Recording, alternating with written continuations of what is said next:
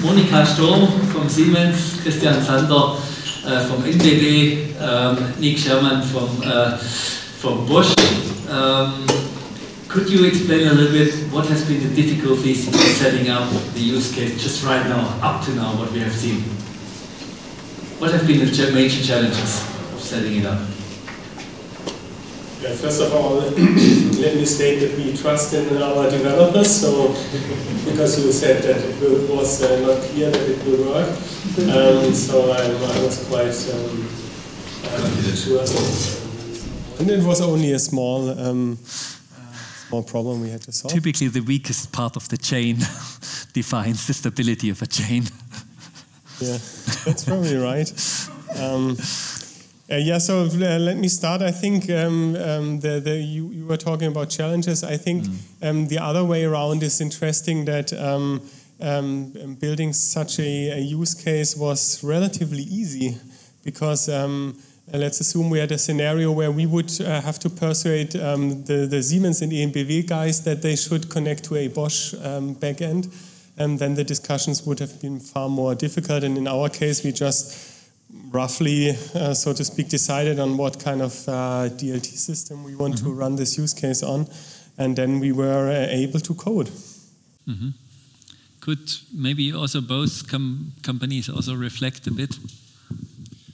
Well, I think it was a really good constellation, because all of us were working on DLT scenarios. So every corporate was searching for another corporate working on a similar scenario to connect over more corporates and have a use case not in their own corporate but larger scale. So for us it was a really good experience working together, discussing in an open way the solutions and the technologies we can use, the discussions on which protocol to use. I think it also was easy because we are actually speaking about technical proof of concept. I think it's getting more interesting to call it like that in the further steps. So. In the view on the solution we showed as a technical proof of concept, a successful proof of concept, I can say it was a really good work together. And I hope there are several other steps to learn more about using DLT scenarios. Monika?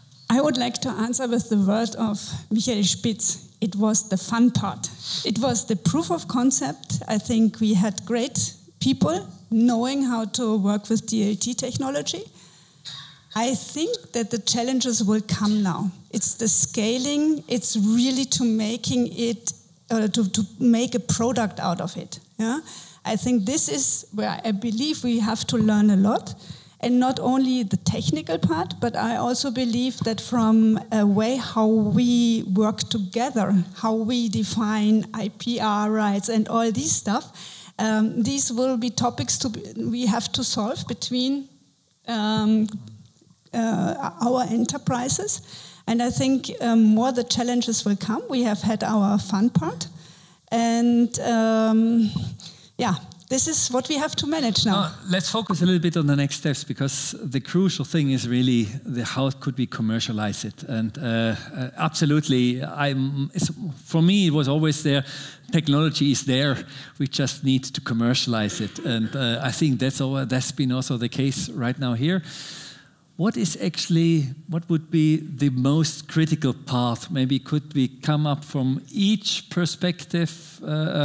What would be the most critical part if we would like to roll out such a solution? So in BW, I could imagine you think, anyway, this is our business because we have the charging stations, Siemens. I think you all would come up a little bit with that perspective. What is the most critical part in commercializing it? Well, first of all, for us, it's a proof of technical, realizing it's technical.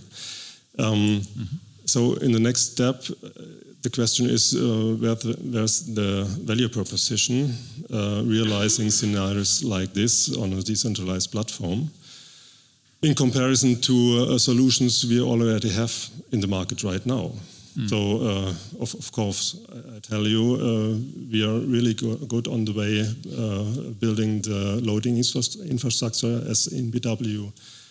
We have charging solutions which are comfortable because we are using an existing roaming network. So you could say, yes, everything is there. So the next Siemens step is... has Mainz Fair, you have charging solutions, everyone, so we could split again. But the next step is to challenge it and to find an answer on the question, well, is there a value proposition in this alternative? Remembering all the discussions we heard today, I'm honest, I can't give you an answer on that right now. I would like to answer the question following. You put on your slide slow, if I remember correctly. And I think this slow is correct, and it shows that we have to work on it, we have to understand, and we have to change. We have to change the business models. It will be a different type of business, and we have the traditional business, and we have now to rethink how new business model can look like. And I think this is also, at least from Siemens side, why we are here and talking to you, to find out what are the new business models. We have some ideas. We developed already some ideas. There are a couple of ways how we could make money, and I just used the words which I learned here from your university, like curator, complementary, and so on. But we have to verify it, and we have to understand it, and that's exactly where we are working. Mm-hmm. Technology, the use case we have done in the past. Will it be the same in the future? I don't think so. Nik from Bosch, business model is how to create value and capture value. What would be your answer to that? I have a good chance now to give an unorthodox answer since our boss stepped out for a second. So I used that time. You're not just joking. I'm thinking that our main challenge would be to deal with a situation that after a proof of concept, the next step would do something that has a business impact. And in all our organizations, I think there's still, let me be a bit provocative, the residual business model of owning a platform. And there are a lot of Excel spreadsheets out there in the organizations that show that if you own that platform, you have huge amounts of turnover and profit and so forth. And from my perspective, the business model is super simple. We just do what we are good at as a company, as Bosch at least, building good products with good software on it. And we don't have such a good track record on building huge platforms. But that is exactly, I would refer again to Mr. Bolle's input in the morning. Everybody wants to have its own platform. Nobody wants to contribute to another platform. That's why, as a result, we all have actually small platforms. If you think in terms of an ecosystem perspective, and that is what we actually try with building up that prototype right now, having an ecosystem where we have a joint value proposition which has to be superior in terms of value creation and value capturing for each of you, for each player, actually, than if you would do it alone. And the question is, it has to simultaneously, for everybody of you, you have to have a better solution. And that is the problem. For everybody at the same time, create value and capture value at a better stage than if you would do it alone. Yeah, but just to answer on that directly, I think if you look from an economic perspective on a situation where the platform monopoly is owned by a single company, this company has sort of a monopoly and can extract rents from that. Mm-hmm. And you can show that in such a case, the social welfare of the whole system is lower in a monopolistic situation than it would have been in a more distributed. But that's a welfare perspective. I totally understand the welfare perspective in terms of distributing consumer rents and producer rents. And you think in terms of the whole welfare is actually would be higher. But as a monopolistic player, I wouldn't care about it. If I'm Amazon, I would just say, it's great, let's maximize and let's capture value. I mean, if I would be Uber, that's right. The question, why I think these are typical strong players strong players of Germany, but not in a quasi-monopolistic situation as an Amazon or as a Google. There might be a better situation if we build actually a joint value proposition along the ecosystem. And this is just at the moment the fragile state where the proof of concept is there, and we have actually now to go on to the next step.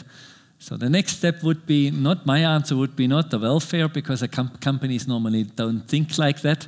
I appreciate if you do that, but typically it is about how to create value and how to capture actually more value for us as our company, because we have 3 players right now, 3 corporates. How could you actually increase that? And the proposition would be, together you get a higher value overall than if you would do it in a single way. But if that's not true, the whole thing, I think there are have a future. Two ways to look at it. I personally believe we are currently in the age of monopolies, and the monopolist owns everything and gets everything. I think there's currently a movement not to support this type of business. And we see that how dependent we are on some monopolists. So do we like to have this in the future? I again put a question mark. I think we want to change it. And what I think we have learned over the last time, that if we want to scale, we also have to provide value to others. If we only take the value and don't give value to others, we will not scale. So I think in working together, we should all create a value. And I believe if we don't do it, others will do it. So we have to change also technology, thinking of autonomous systems. The current technology, how we do it today, will be different in the future. So we have to change technology anyway. So by changing technology, the business model will change. And this is also how we will work together, because the domains will grow much closer together. And we can only make it if we work together. And for each party should be a value, because then we scale. If only one owns it, we will not scale. Yeah. And Enbw thinks regionally, and you might be able to scale it alone regionally. Well, it's someone other to give an answer on our strategy. Well, I think that's a point. There are several industries which have several benefits out of the scenario of a decentralized platform. So it's interesting to go the further step to learn about that. And maybe it's a kind of game theory. You have many local optimums and one global or welfare optimum. And the question is there a way to get there? And that's why I meant, actually, while we are standing here, I'm not able to give an answer on that. But I'm really curious to discuss about that and to learn more if there's a way to reach this target. How soon would we have to involve the legal part of every company? That is typically the start, and I remember at least from 2 companies that's getting actually challenging. Enbw, I think we had also with Oliver Deutschle in the Innovation Factory when we had projects together. Then it starts sometimes to get a bit more complicated. You talked about IP rights. I think IP rights in that part won't be the most difficult part, but the distribution of the added value. How would there be? What would be a solution, what you could think of? So we already started to involve our legals, so we now have it set up. So I think this is the next step to show you. And I didn't get the second question, what you want. Yeah, how do you need, what are the difficult problems right now in how to distribute the cake?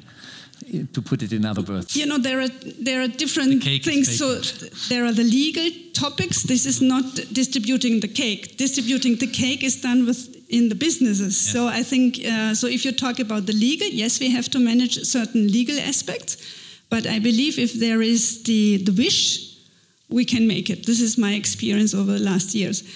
How we define the business impact, we have already worked together on a kind of first draft of a business plan, where we said, how could it look like? And there are different ways of generating business, and I think we have to try it. As you said, we are in the way of doing it. We have done our first drafts. Let's see how it will work out, and I think it will still be updated. I don't know. Yeah, I'd love to. I would love to bash the lawyers now and say it's their fault that we are not quicker, but it's not so easy. As I said, I think the biggest problem comes from this overlay of two different approaches on this platform economy.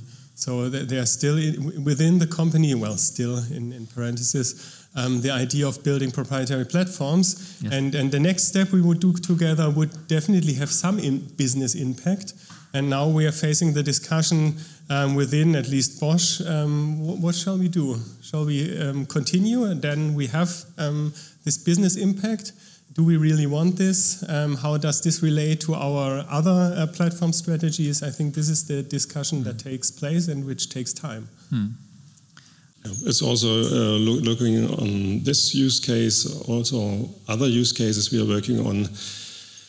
I remember the picture you showed, Mr. Boller, on the architecture scheme, talking about an open transaction platform or standard on which many corporates are tell we will use it. It's something new because we know the scenario designing our own platform, building a platform business model. If I'm thinking about building an open transaction platform and going in competition with services on this open platform, it's a new way of thinking. And so that's the interesting question, and that's a question which will surely become interesting in discussing it with our legal departments. I would like to open up. Is there any question from the audience to the three colleagues who did a marvelous job in a short time to develop that prototype? Yes, over there. Could we have a mic?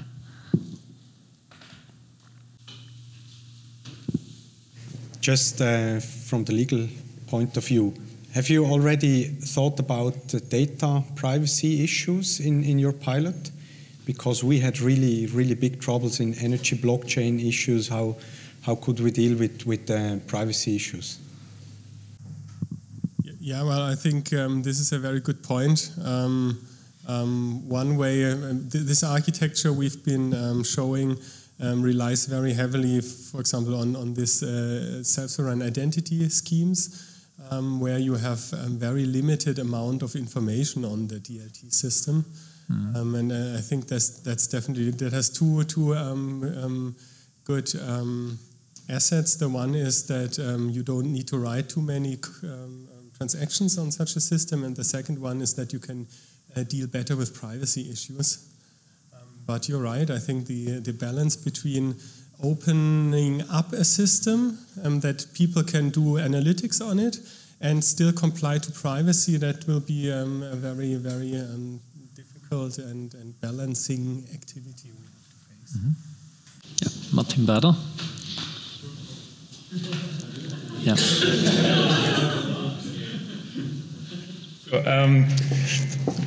This morning we heard that at least in the banking, people first like to work and then hand over the cornerstones to the legal department. So how did you do this? As you said already, you're passing on the two business cases to the legal departments, especially with regard to IP. What do you hand on to your legal department? What should they do for you?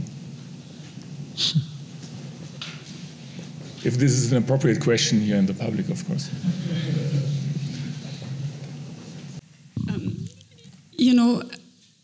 when we want to continue in working in such a cooperation way, we also have to define the governance, how we work together, and that's not only IP, and exactly how such a kind of cooperation could look like. This is what we are currently discussing with our legals, how that should look like.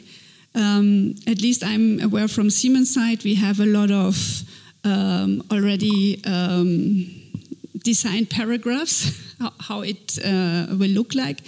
And I think this is exactly the stage where we are now, where we have to start the discussion and adapt it to the needs we now see coming up in the future. This is how we do it.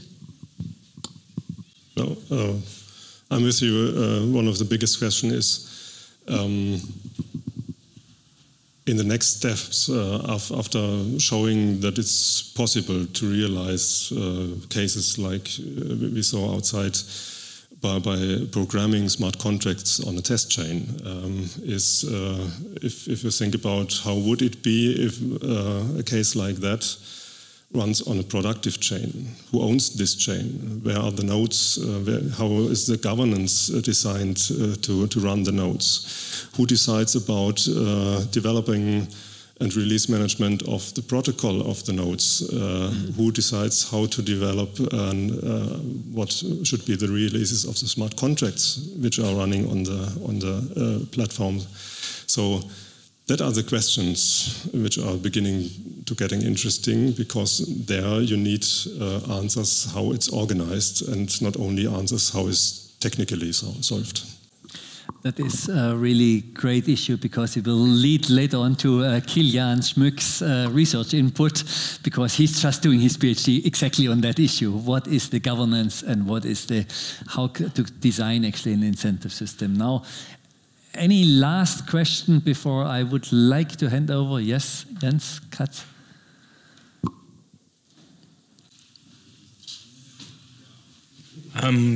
Just one question. In the whole process, have you ever thought about whether alternative technologies would have been also possible to use instead of DLTs? Sure, we are at least here from the Siemens point of view, we want to solve the issues of a use case. For certain topics, we will need a DLT layer. Maybe I call it a white label layer or whatever. Sure, you have solutions, for example, talking about identities. We are currently using PKIs. Maybe that could be also a solution. So I would not say that I'm here for it has to be DLT, but there are many areas in the use cases where it's easier and makes more sense to solve it with the DLT. So I think that would be at least my approach. So my standard answer to this question is every first use case could be better solved with an existing technology. So also I think this use case is already solved by the existing technologies. But if you're looking into the future, 1, 2, 3 steps into the future, yes. Question is, what do we need in the future? And this is the reason why we at EnBW are dealing with technologies like DLTs, to learn about using them and to find out if they help us solving problems of the future. Yes, in a decentralized, and also to how to scale up, maybe not just within the 3 companies, but also to other consortia who could adapt to that and who could offer actually additional services. And that's why I think this could be just a core start, and can we further expand actually also the players in the ecosystem. And that's why a neutral layer like DLT could help actually. Yeah, but I would add, I think we briefly touched this issue already. And the DLT, from my point of view, is only the operations system. So it's good if it's decentralized, so that there's no dictatorship in there. But we obviously need to have a very good and very balanced governance structure as well. Yeah. Otherwise, we wouldn't be able to onboard new partners in a socially acceptable way. Mm-hmm. Thanks. That is precisely the point where I would like to hand over. But first, thanks very much to 3 of you, and thanks very much to the team involved. Thanks very much.